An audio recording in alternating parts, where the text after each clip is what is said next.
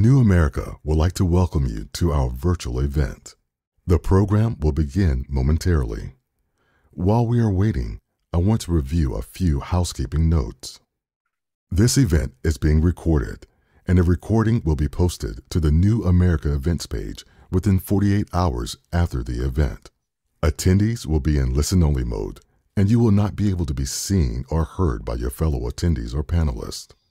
Therefore, we encourage you to share your comments and questions in the Slido box located to the right of the video. Closed captioning is available by hovering over the video and clicking CC at the bottom of the video. If you encounter any issues during the event, please contact events@newamerica.org. Thank you for joining us. We will begin momentarily.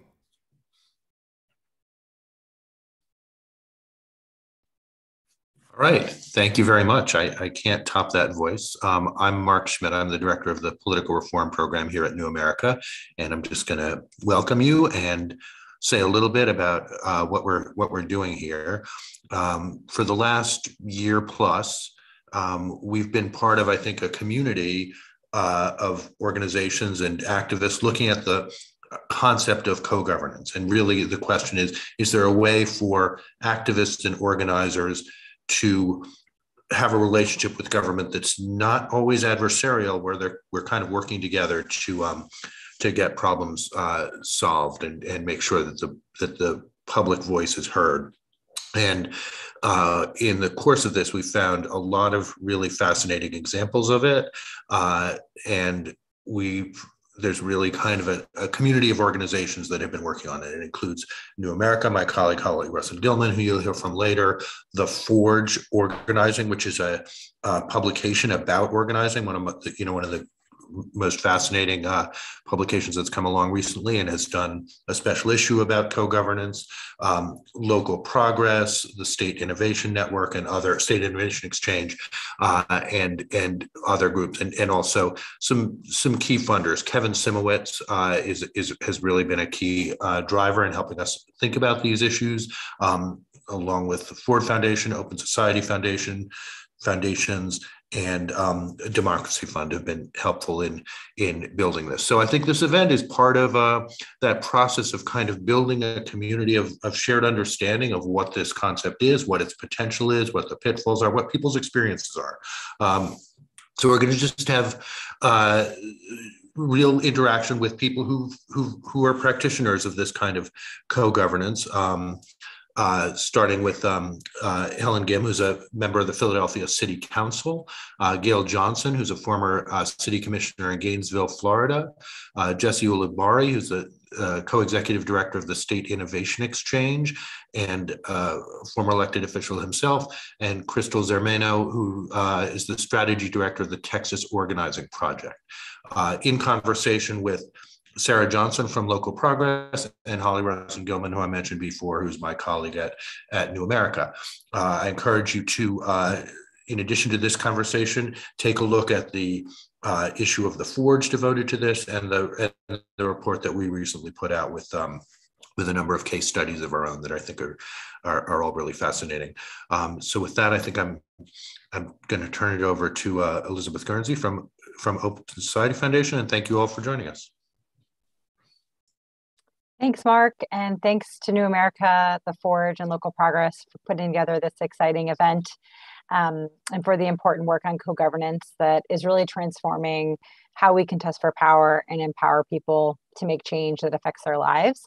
I'm Elizabeth. I'm a senior program officer at the Open Society Foundations, and part of our strategy around building a multiracial democracy focuses on moving progressive policy at the state and local level, with a focus on co-governance and changing who serves in public office. We have some of the smartest, most inspiring leaders on this call today, and I think the recent Forge publication and the New America case studies really show the brilliance of how public sector leaders are working with organizers and advocates in their community to change what we think is possible and who government is for and by.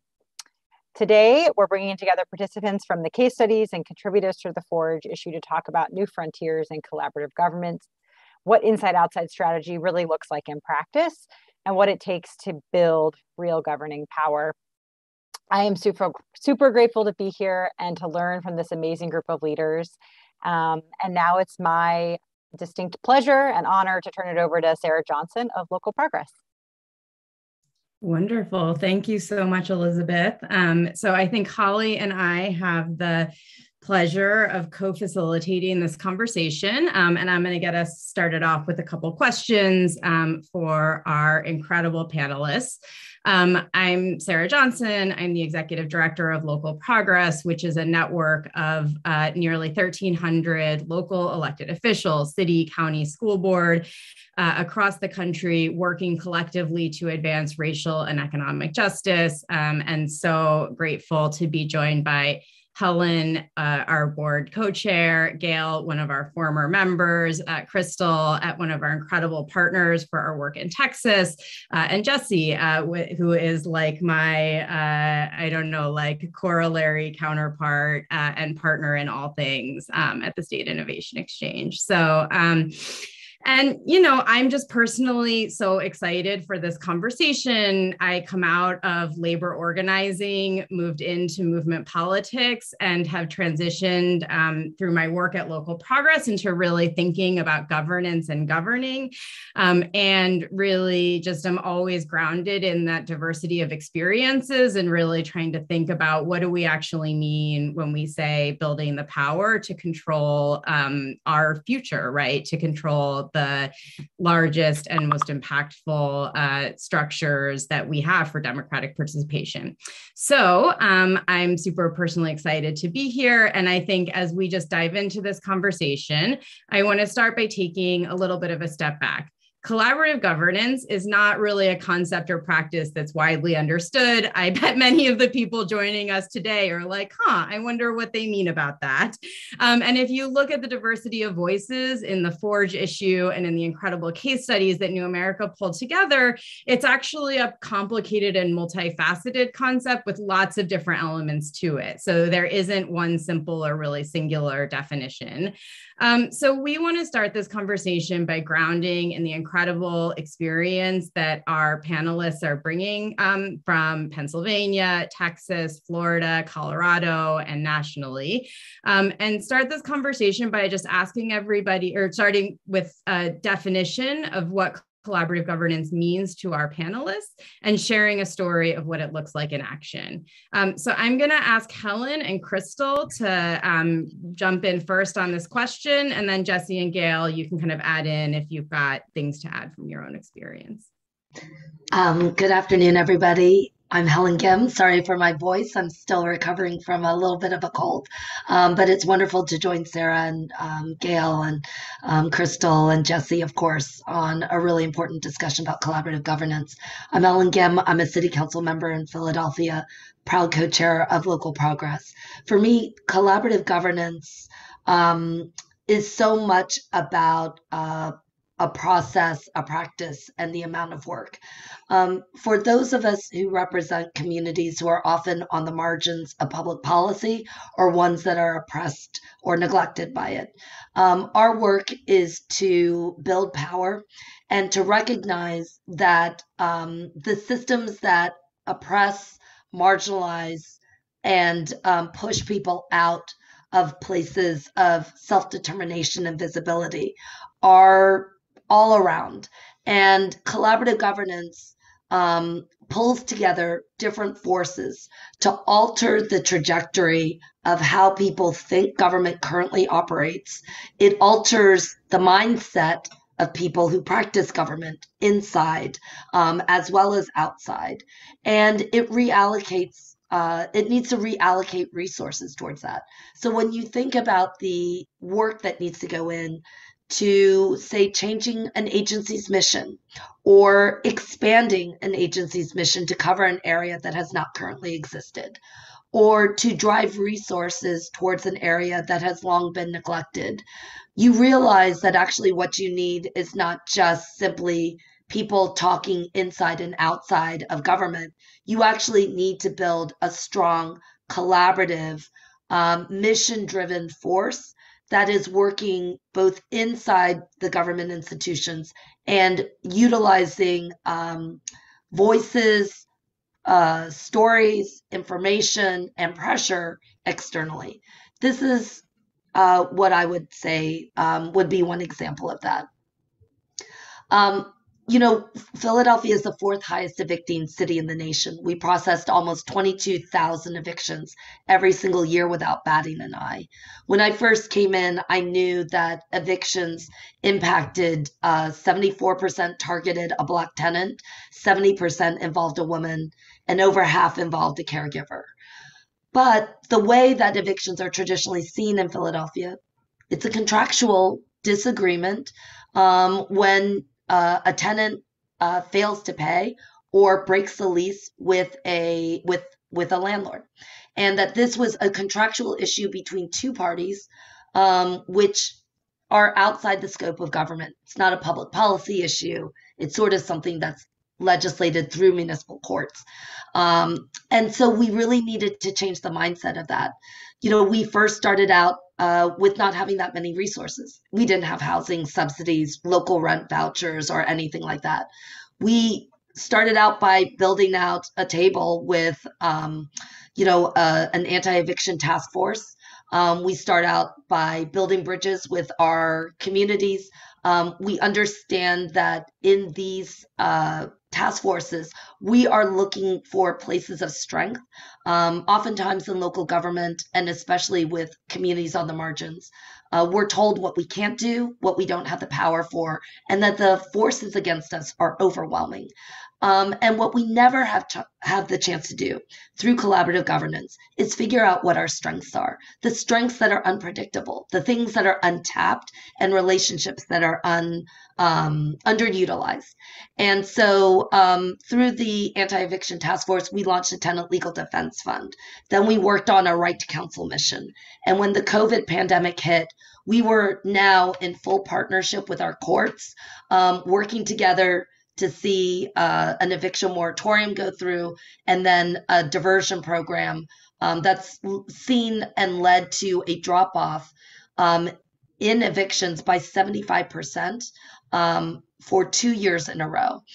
None of this happens by accident. None of this happens without a purposeful force of people pulling together and altering how we look at one another, and also what the possibilities are as we face impossible circumstances.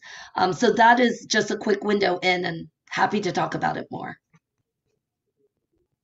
I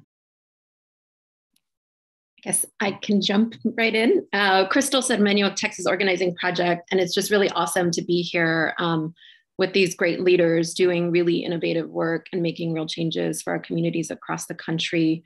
I think for us, we are a community organization in Texas, in multiple cities, doing work at the city level, at the county level, at the school district level.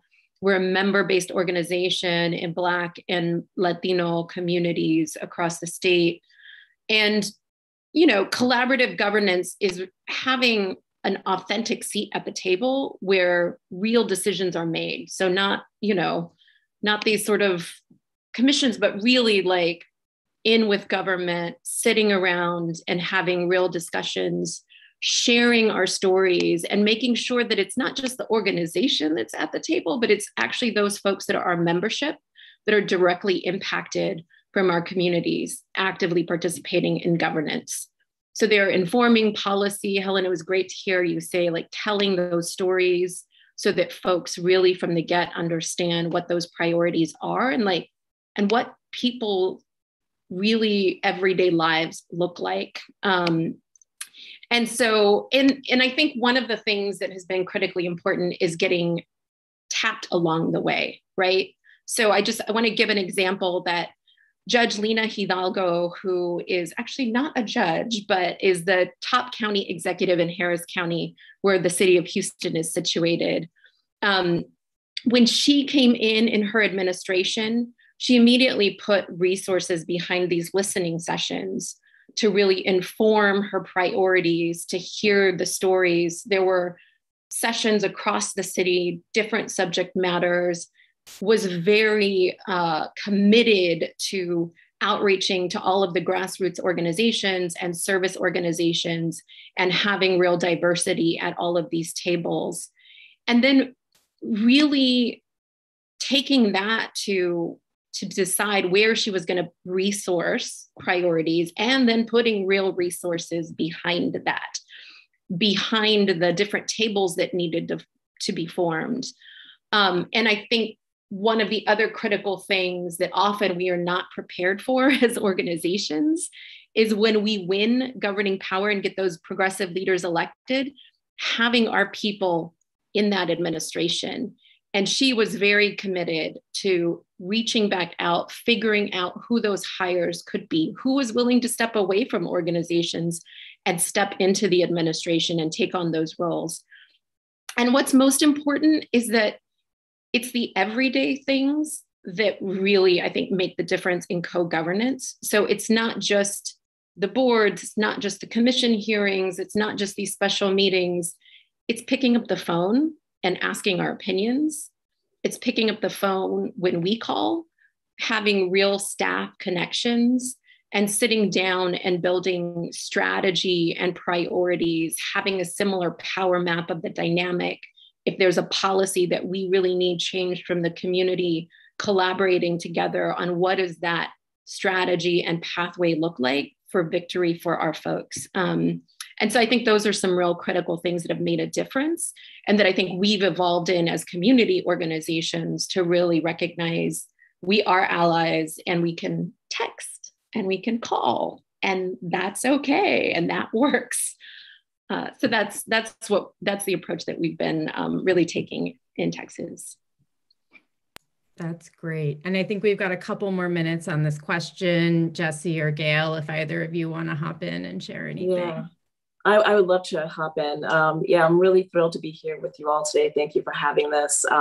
Really simply put, I think that collaborative governance means that regular everyday folks are at the front and center of making decisions about their own communities.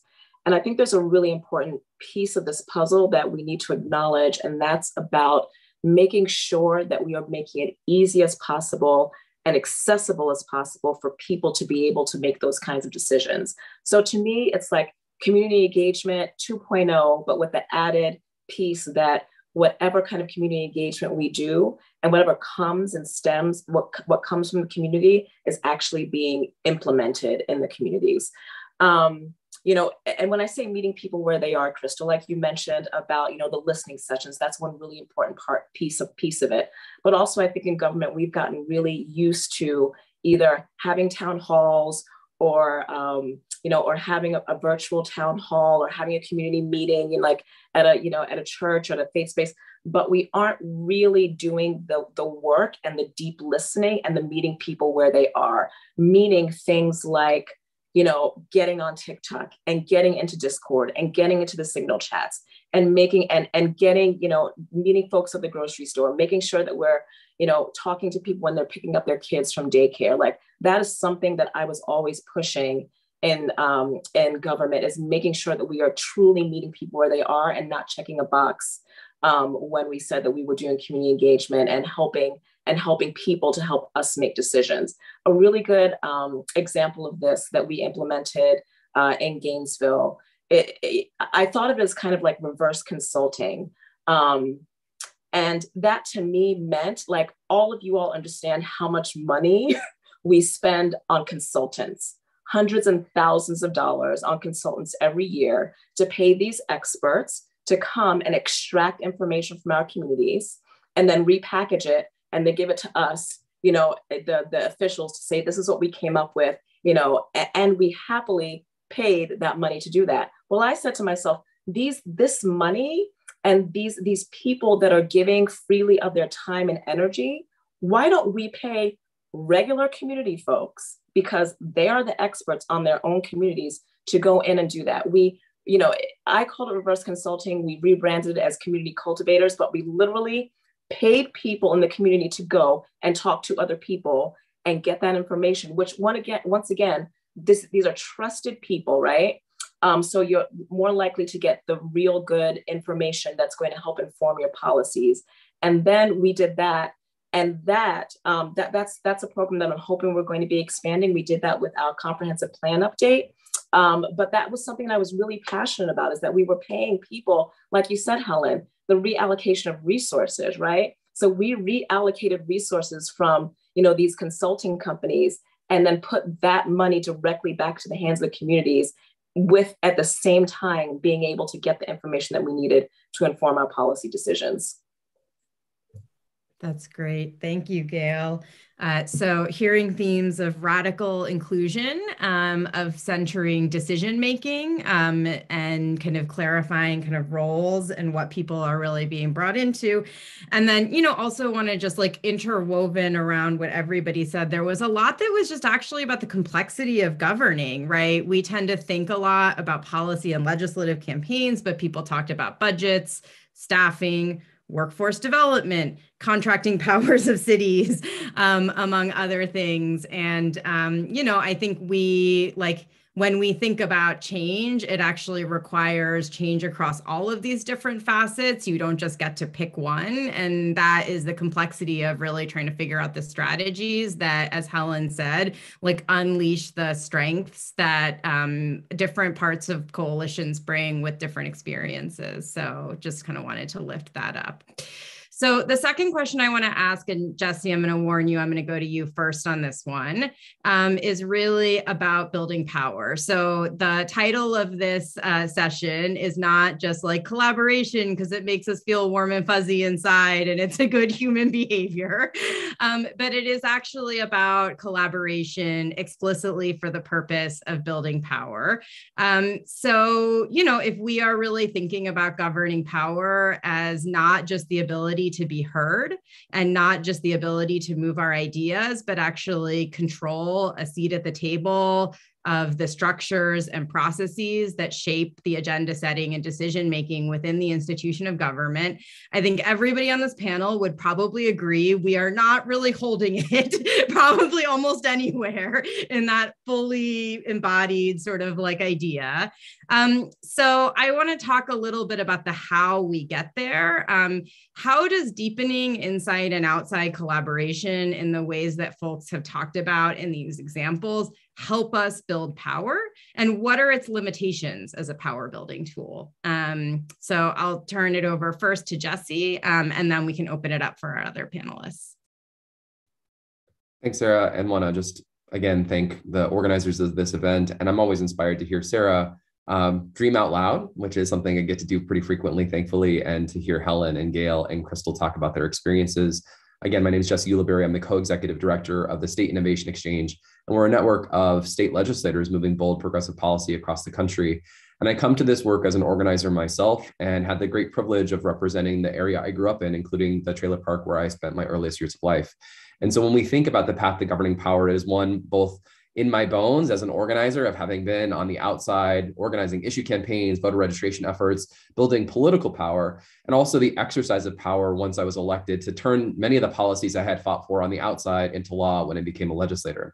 And so this is not, esoteric or academic for me. I think there are three essential components about the path to collaborative governance that are central to our work.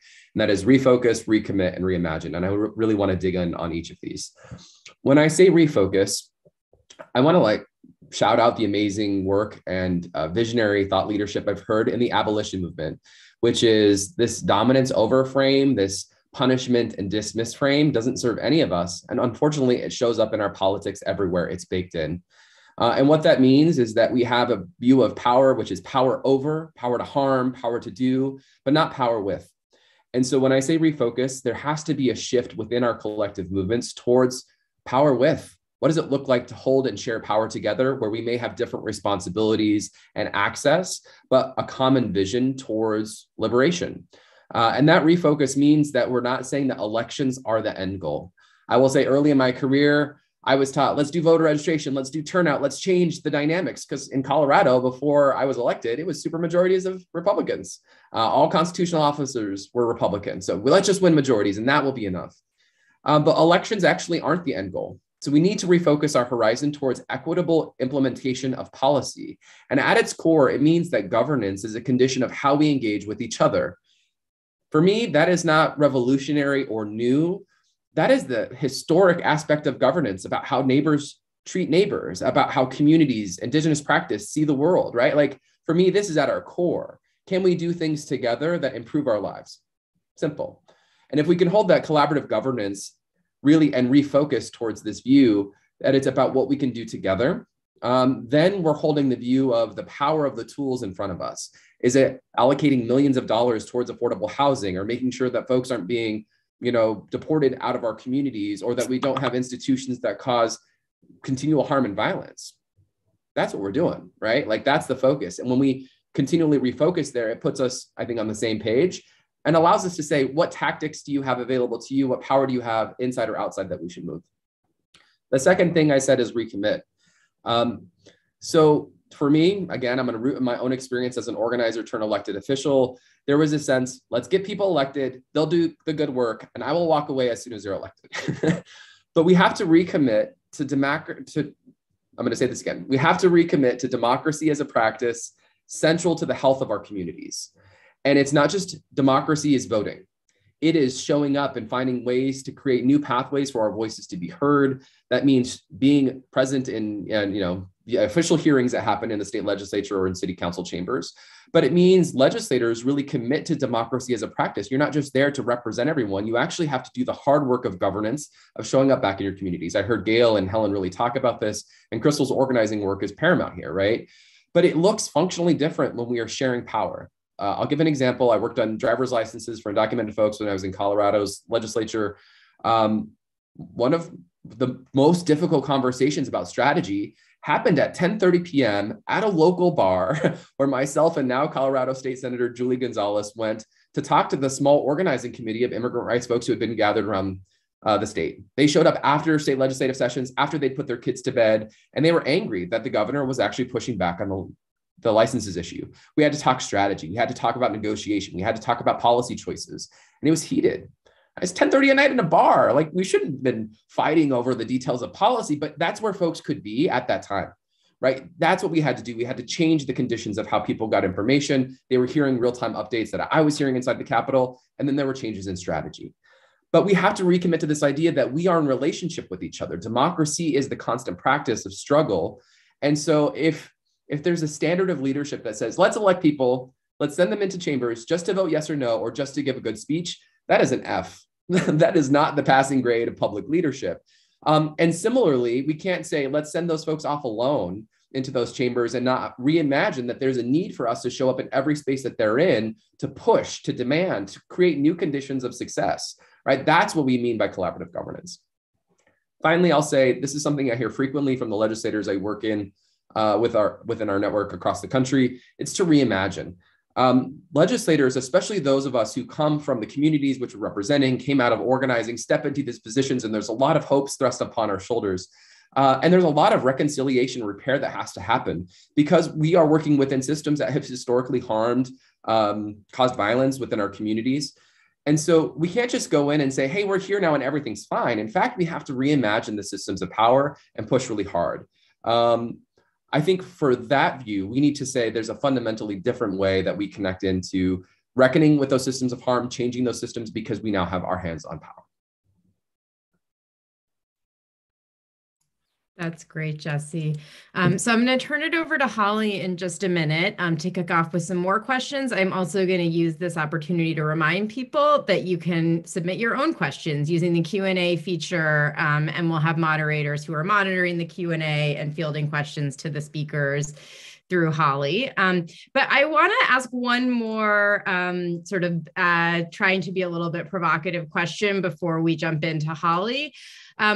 I think we've talked a lot about kind of like how collaboration can help us build power. I'd love to hear, like, what are some of its limitations? Like, where has like this is something we're working on together. It is really hard.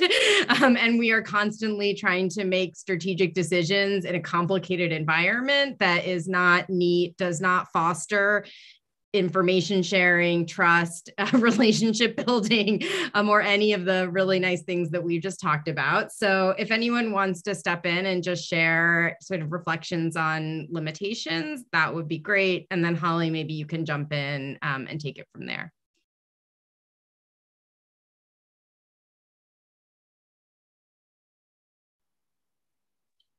Yeah, I'm happy to jump in and talk about it a little bit. And Jesse, I was really excited about everything that you said because I feel like, there's something really exciting that we're doing here in North Central Florida, which I think is going to lead to many more policy successes after all is said and done. You talked about getting the right people elected. You talked about collaboration, and to me, it's the governing power absolutely happens intentionally, strategically, and collaboratively. And recently in North Central Florida, I'm a former city commissioner, by the way, and I'm former because I recognize that this was much bigger than me and my like one or two dissenting voices on the commission. It really has to do with all the jurisdictions within our region, right? So city, county, school board, state, working together. So what we're doing here is we're testing this kind of collaborative campaign model / coalition building where we're making sure to recruit, train, and then, like you said, Jesse, support the candidates once we get them elected, making sure that everybody is beholden to certain principles that we're all deciding together, and not just deciding together amongst ourselves, but as a coalition before the candidates even decide what their platform is. We're going out into the communities and doing issues-based canvassing, and that is what our platform is going to be. We're working with the organizers. We're making sure to recruit from the organizations, and not only that, but the important piece of this that I want to mention is that we are absolutely working on pre-qualifying and pre-election policy. So what does affordable housing mean, across the city, state, school board, and soil and water? Does that mean that city and county are working together to make sure that we have land available for affordable housing? Does that mean that at the school board they're going to set aside some money or some land to build workforce housing? What does that mean at the state level? What kind of bill do you need to introduce to push forward kind of this regional effort towards affordable housing? So we're making sure that before we're even elected, because we're in a sunshine state, so we're not going to be able to do that after we're elected, that we absolutely are very aware of the policies that we need to bring forward once we're elected that work across all the jurisdictions at one time with everybody that hopefully gets elected from the progressive coalition that we're forming. So this work starts not just when we're elected, like you said, Jesse, but before that, with the people on the ground informing the issues and informing the policies, and then getting elected and then making sure to implement that. And I believe, personally, this is going to be the wave of coalition building and getting candidates elected in the future. Like, we cannot continue to do the same things that we're doing and continue to lose. Like, this absolutely needs to be collaboration, absolutely needs to be coalition, absolutely needs to be resource sharing and policy sharing ideas. So that's what I'd like to offer to the conversation. Thanks. That's wonderful. And this is such an honor. Thank you all so much. Oh, Helen, I was just going to bring you in, and Crystal as well. I mean, I think one of the things that's really interesting here is kind of this feedback loop mechanism that you all are talking about, thinking through sort of before an election, then the election itself. And then Jesse, I loved your sort of equitable implementation of policy. And so I want to bring Helen and Crystal and Jesse and everyone in to kind of tease this out a little bit more, and to think about also, where are there trade-offs? I think kind of underscoring what Sarah was saying around these tensions of power. One of the things that I hear a lot is in this conversation, okay, the co-governance is great, but what is in and what's out? And so I think getting a real sense from all of you of places where you've seen those tensions would be great. So thank you all. Sure. Thank you so much, Holly. If we are doing our work right, we are running ahead of political moments that we're currently in. And that's largely because the political moment and the political realities are monstrous for many of our people. They result in massive deportations. Philadelphia being the highest evicting city, one of the highest evicting cities in the nation. They result in children being taken away from their parents or schools closing down. So the political realities of the current situation are devastating. And as I said, if our work is right, we're running ahead of a political moment that we're in.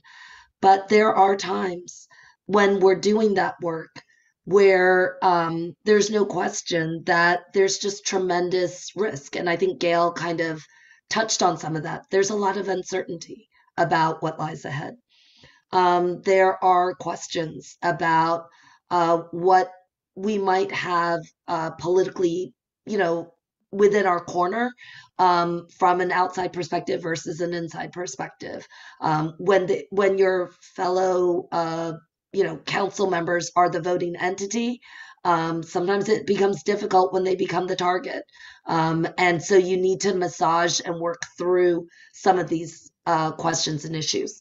And then I think one of the hardest things to do is to, pull people together, those who are at most risk within a political moment, and then those who are running as fast as they can to pull us out of this thing.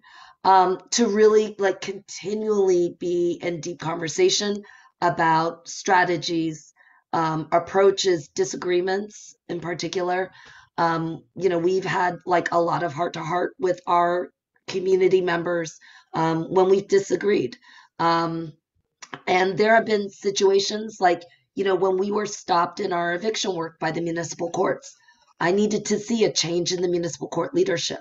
That was terrifying to a number of our advocates who can't be out front on doing that kind of work.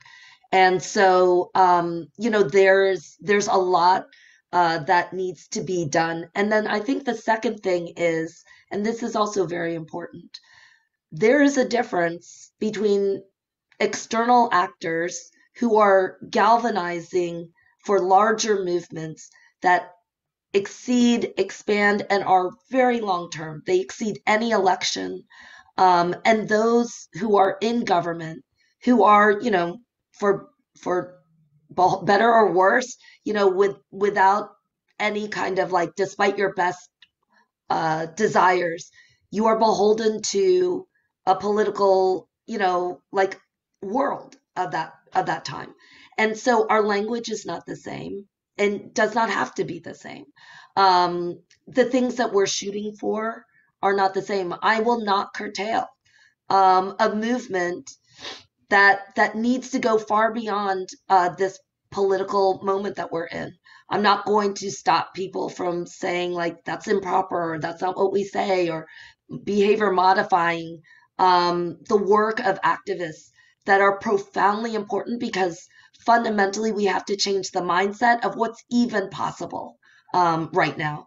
And that is so much limited by our language, by our rhetoric, and by the stories of what we hear, by not allowing, I think Crystal said this really beautifully, the reason why we invest in town halls and listening sessions and building out collaborative tables is because the number of options before us are determined by the number of people that we bring to that table. If you have only a certain set of individuals at the table, all of whom are beholden to existing systems, your options are extraordinarily limited. And when we massively expand the table, we massively expand those options. But at the same time, we have to recognize our worlds are different. And elected officials cannot get hung up on, wanting to behavior modify immigrant activists who abolish ICE or defund the police. There is profoundly important work that is done at that level that cannot be seen as a threat within. But those of us who are in government have to figure out how to navigate that internally as well. And so I think that's some of the areas, that make it a challenge, because we are here to change this political reality. We're not here to keep it fixed. Yeah, and I mean, I wanted to speak a little bit to this question and the prior one, in that I think one of the limitations and some of the work that we still need to do together that really helps mitigate some of then those tensions is we have to do more work on power mapping our local governance institutions and understanding the opportunities and the systems changes that we can make. I mean, that is something that I think we are starting to uncover at different levels, like within the bail system and judicial system in Texas.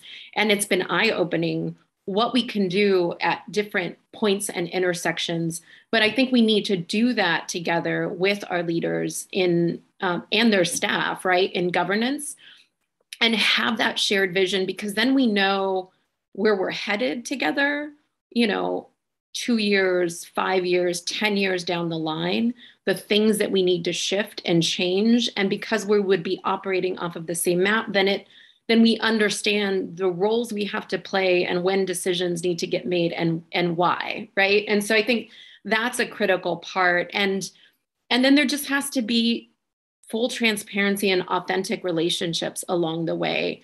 And that's from both sides. And I think those are new things that we're learning to do together.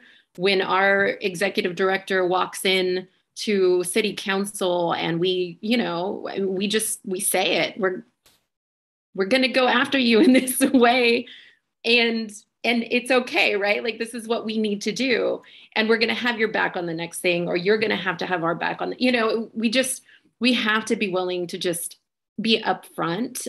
It isn't a game, even though it feels like it sometimes. It really is all about transparency and relationships. And so I think that is something that we just have to keep remembering. And again, I think starting from a place of a real shared vision of where we need to go is a strong foundation for that. I couldn't agree more, Crystal. I want to give some context to some examples of what we mean, especially the tensions between governance and protesting, and like when you're pulled in or pulled out, what does that look like? For me, there were some very specific things I presumed as an organizer that I felt very different about when I was elected official. I thought that any kind of disagreement on policy was a lack of values alignment. But then I got to be an elected official and realized sometimes there are disagreements in policy that are super technical that I didn't fully comprehend. And it wasn't for lack of values alignment. It was actually some technical limitations of bureaucracy. I'll give an example. We modernized Colorado's election system. It was a huge undertaking. Now we have one of the highest voter participation rates in the country. Wonderful. When I started, the DMV was using DOS operating systems, green screens, like we had no technology, right, to even do motor voter registration. It was just madness. And when I started, I was telling some of the election advocates, like, we can't do the thing you want yet. And they're like, oh, you must be terrible. You don't support the vision. It's like, I support the vision. We're just working with computers from 1984, right? Like, there's a little bit of that we have to acknowledge. And so the limitations of bureaucracy really do matter when you're governing. Literally the computer system sometimes, or the amount of staff on the floor to process housing applications, or the kinds of things that actually make government work. And so when there's disagreements in policy, there needs to be that level of trust that Crystal was talking about, both directions. It is, organizers saying, we're going to push you hard on X because we don't think you're there on the issue. That's totally true. And legislators sometimes have to communicate the real honest information about the vulnerabilities of our systems or the limitations of bureaucracy and how they may not fully achieve the vision of our movements. I'm really proud of some of the work that happened in Nevada this year with our state director, really looking at full range of access for Indigenous folks in Nevada around voting. They did a statewide res tour with 4 different affiliated sovereign tribes to talk about the kinds of access issues in rural communities. It was lack of broadband. It was lack of connection to post office service. A whole host of real technical limitations of government that were keeping Native communities from full voter participation. Without that kind of deep and collaborative view, the election administrators were unclear about what kind of policy changes were even needed because they didn't have the lived experience. That's a little bit of what we have to do. I think the other part here is protesting can and should happen. It should always continue. It is kind of baked into our organizing ethos across the board. At the same time, it has to be done with a level of trust. And this is why what Gail said about before people are even running, you're building these relationships, trust, you establish them during the time they run and then afterwards, because sometimes there's really important information inside that needs to inform the outside strategies. I remember there was a Republican leader blocking a bunch of legislation I was working on, was privately communicating that to the governor. I knew the inside dynamics, outside groups I had shared, hey, this is the person who's blocking some of the work that we want to move. And the outside groups decided to protest the governor, who was actually in line with us, pissed off the governor instead of actually going after our target, who was the real barrier when I was serving in the minority. It's those kinds of things that really can limit our strategy and our potential. And I totally understand there's a lack of trust sometimes when we don't have the full view of information. But this is where we need to do something that I want to echo a mentor, a friend of mine, Mo Mitchell. He's the head of the Working Families Party. He says we need to pull the sum of our parts into the strength of a fist. and know that, in fact, someone inside might have really important information that can shape a protest strategy that will be much more impactful. It's not always going to be right, but the more we can do that, the better refined our options are, and we get to the right kind of power outcomes. Well, this is such a rich conversation. I wish, we could chat all day, but everyone is doing such amazing work on the ground. So I'm just going to share a few kind of things I'm hearing, and then we're going to open it up to the Q&A. And thank you all for putting your questions in the Slido. They're really amazing. I mean, I think, for me, it's sort of like a pyramid, thinking about how do we start centering with people, place, and power, and creating those mechanisms, particularly for traditionally marginalized communities, to have a voice and to have a say. But then understanding all the machinery, the bureaucratic limitations, Jesse, that you mentioned. I think that was really illustrating, Crystal, your point about sort of the power mapping, the ecosystem analysis, understanding where all of these relationships fit. And then Helen and Gail, you've provided these really rich examples of this on the ground. So I'm going to turn it over and just share a few questions that we're hearing from the audience. What examples can the panel leaders share, moving beyond urban focused successes of co-governance to heavily rural, less dense population centers, and this idea of community cultivators, which was such a great thing. So I loved that, Gail, flipping the consultancy model on its head. Maybe you can speak a little bit more about the kind of government benefits to the community as well, and maybe some of the tools out there. So why don't we start with those? And there's so many rich things here. Thank you all so much. I know I'm technically a facilitator, but I can't help myself to jump in on the first one. So I'm just going to do it to open us up. I think, I grew up in New York City politics, and like many people that grew up in a professional world predominantly shaped by the beautiful egocentrism of New York. I spent my first several years at Local Progress, unlearning everything I learned about New York City being the center of the universe. So I want to share an example from our Local Progress chapter in New York, which is, 175 around elected officials from municipalities, large, small, medium-sized, rural, suburban, all across the state, who work together collectively.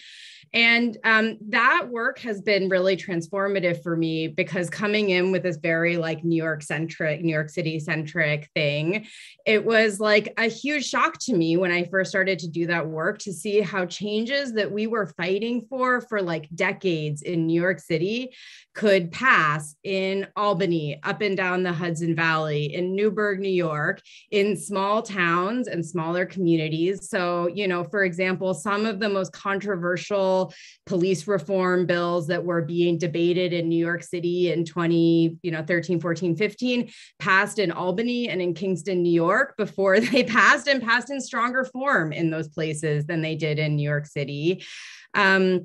The work to move just cause protections for evictions has now moved in half a dozen municipalities across New York State. And, I think when we talk a little bit about, I think we're all as kind of organizers and people who want to build power, we're often thinking about scale and the scale of our impact. But I think examples like this really show the kind of promise of innovating policy in smaller jurisdictions. And when we go back to the complexity of the bureaucracy, the workforce challenges, those actually look really different in smaller cities, right? In smaller municipalities, where you're not talking about 5,000 workers, you might be talking about 50 or 10. And so, you really can experiment with bureaucratic change in ways that I think often is outside of the grasp of bigger cities, where there's more defended interest, there's more contentious politics, and there can be greater barriers to experimentation. We have seen the cities of Brooklyn Center, Minnesota, and Ithaca, New York, pilot some of the most sort of comprehensive strategies around reimagining public safety and decentering policing. Those are not big cities, right? Those are 40,000 people, 50,000 people, really trying to think about what is innovation that is in line with our values look like at that scale. So, I think that just is a couple examples from kind of our broader work at Local Progress. I'll add a bit here too from a rural perspective with state legislators, and maybe to challenge an assumption that folks might be working with for this conversation. You don't have to be in a political majority to move policy or resource. And collaborative governance doesn't just happen when you have, all of the political power. You can actually engage in these key components and move policies or resource when you're organizing, right, in community. And I want to give an example. This year, the State Innovation Exchange, the organization I'm a co-executive director of, hosted a strategy session on the Justice for Black Farmers Act that was being introduced in the US Senate, and worked with Black legislators all across the country to introduce policies, including in states where there were no governing majorities. I want to highlight in Georgia, Senator Kim Jackson was able to work by organizing Black farmers in rural areas and connecting them to the policy ideas that were central there, including land reparations and really investing in communities. By doing the front end work of organizing across rural communities to talk about the specific and historical impacts of racism on Black farmers, that kind of organizing work then built a clear sense of what the needs were. So when the ARP funding came down by state, Senator Kim Jackson was ready to actually deploy resources aligned with that vision, connected to rural communities, based on a vision of reparation in Georgia, right? Like, so this is what we mean. Like, you can actually lead and be prepared for moments, even if you're not in a governing majority. You can be bold in your advocacy as legislators and movement actors alike. And it's because you're cultivating the relations of trust. So when the moments arise, you can move. If you have political power, it's a lot easier to move a lot of things more quickly. But we shouldn't abdicate the idea that you can be in a proactive forward stance when you're serving in a political minority. In fact, that's some of the ways that we see a lot of states innovating in policy and moving great stuff without, a full political majority. That's great. Do others want to jump in on this question? Okay, well, there was another question that I thought would be really interesting for this group, and maybe Helen, Gail, Crystal, if you want to jump in. Research shows recent voters feeling decreases in their agency, the ability to make positive change in their community through engagement. What do you suggest? Helen, you want to start us off? Yeah, I don't think there's any question that part of the work, especially being a local elected official, is to really get on the ground and show that if you participate, if you can engage, and if you persist through, things change. It's not that you just say it or you're shoring people up, but you have to prove it. And I think that's one of the biggest tasks. When I first came into city council, we had closed down almost 30 public schools and lost thousands of educators, including most of our nurses and counselors, out of schools. We held a series of town halls with more than 2,500 Philadelphians when we were under a state takeover and didn't control a school board. We didn't have a local school board, and there were no resources. But an overwhelming turnout of Philadelphians demanding nurses and counselors meant that nurses and counselors actually came back into our schools the following September with not a significant change in resources, with the same leadership of the school district. The thing that had changed was not them. The thing that had changed was us. It was our belief that we could not let the intolerable last one day longer. It was committing ourselves to a process that would take time, and recognizing that while it doesn't have to happen overnight, it does have to happen within a time frame that you can count, that can make a difference in a child's life, and so that only launched more things through. We have school board meetings that can last for hours on end now because there's so many people engaged. And now I think one of the things that we have to remind ourselves of is that as we get better, systems get better at refuting us. And so our processes need to change. Our strategies need to get smarter. The people who show up need to diversify. And that what we're really conscious of is that the things that threaten us from coming together are not so much the forces that are external. They are forces that are internal within movements. It can be patriarchy, misogyny, anti-trans hate, anti-Blackness,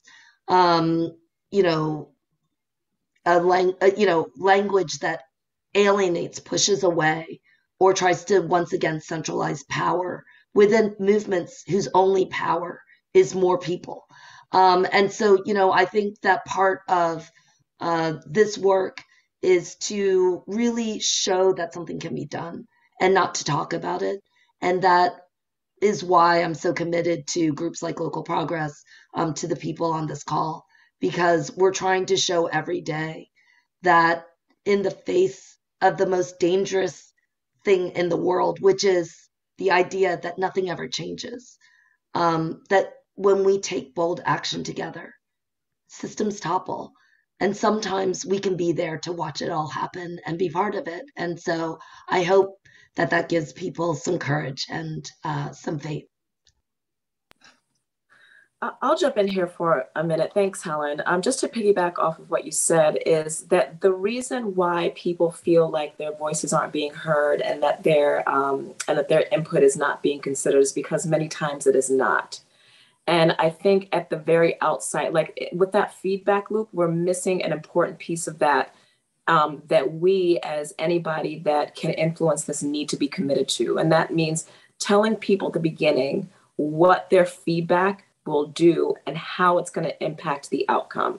So if you have a panel with someone, we need to follow up, or we invite people to the table to talk about, how their voices will impact, policy. We need to be incredibly intentional from the outset to say, this is how it's going to impact the outcome, and then come back to the people to say, this is how your feedback impacted the outcome. And that is what is missing most of the time. So if we, as people that are, have the ability to impact that, can do that from the outset, I think that that will give people continued kind of energy and hope to continue to take part in the process and be a part of the civic engagement that we need. And I wanted to relift up some of the examples that Gail gave earlier around the organizing work that they're doing, and really going out there and capturing people's voices. I mean, I think the pandemic has taught us, we've been forced to restructure how we organize and how we engage. And I think that's opened the door to many more opportunities of meeting people where they are in this challenging time, to have the conversations with them about what their needs are, what their priorities are, how they can tap into government and into these decisions. And so I think we need to be thinking about TikTok and all of the different, all of those different technical resources that we have now, and how we convert that into real energy and feedback. And then I think just for those that are already in government, and even elected officials who sit in safe districts, that sit on resources that they don't really use, give that back into community organizations to have conversations. The vaccine money has been given to organizations in Harris County to talk to folks about the vaccine, but to also talk to them and ask community members questions about what's happening to your family right now. What are your priorities? What are the things that you need? So we need to think about that reallocation of resources so that we've got money in the community to knock on doors and have those conversations. I just want to remind us all, and the folks listening, that we've survived a pandemic, or surviving a pandemic, an insurrection, a lot of isolation. And so despair and hopelessness are designed outcomes of our current reality. It is up to us to inspire hope and to challenge a view of what's possible. And I think it's incredibly important that for folks who are feeling disillusionment with their power, to remind them that all of the things that we aspire to are possible, and especially possible at the local and state level. We've been talking about free college, states have been implementing. If we're talking about protecting immigrant families, cities are innovating. If we're looking at the big changes happening at the federal government, most of those come out of state and local policy first, right? So the ways that we change the world happen in our closest proximity of power and influence. That's our neighborhoods. That's our people. That's where it starts. Well, what a perfect way to end. I am so grateful to all of you, Sarah. It has been so fun co-moderating. Big thank you to all of our panelists. Such an inspiration. Thank you for the collaboration, Local Progress, the Forge, the New America Events team, and a reminder that there are links to the Forge publication on co-governance and our recent New America political reform publication as well. Thank you all. Wishing everyone